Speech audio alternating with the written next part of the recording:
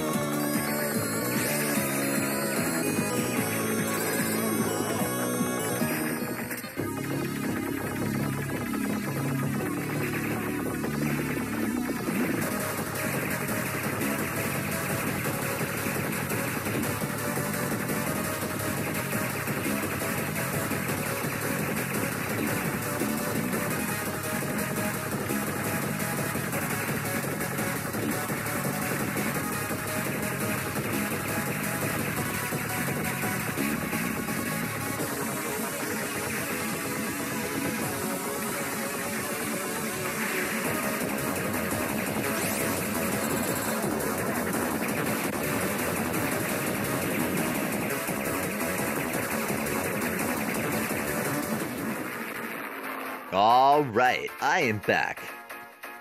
Now, Battle Garegga was released to the arcades in 1996, developed by Raizing and published by Raizing. This developer-publisher duo became famous for their quality shoot-em-ups. You can spot a longer video featuring one of their other shoot-em-ups in a 20-credit playthrough where I covered armed Police Batrider, which so happens to have some characters from this game as well as other Raizing titles. Now, what makes this game a little different to the plethora of other Manic shooters out there is that generally those games feature large, colorful bullets, making it easier for the players to dodge.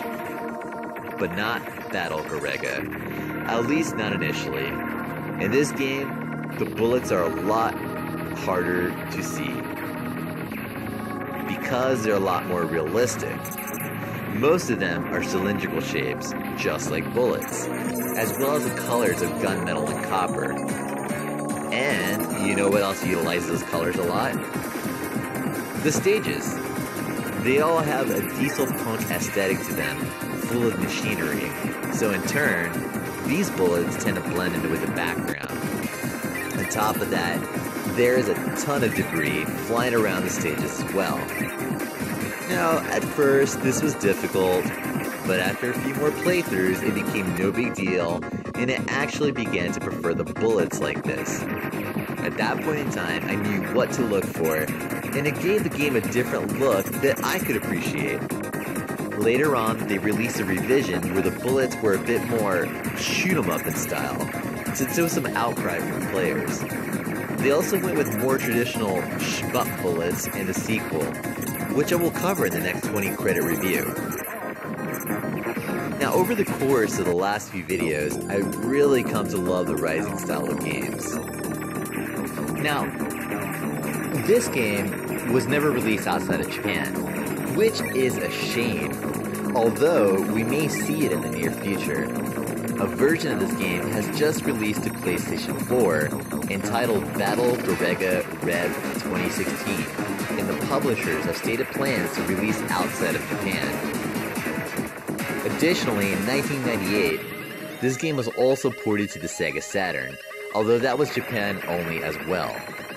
So if you're a shoot 'em up fan, I highly recommend this title, at least to try it. This is one of the most highly praised premiere titles in the genre. Anyway, if you like this video, please hit the thumbs up, and please consider subscribing. I'd also love to hear from you, so please leave a comment. And as always, thank you for watching. I truly appreciate it. I really, really do.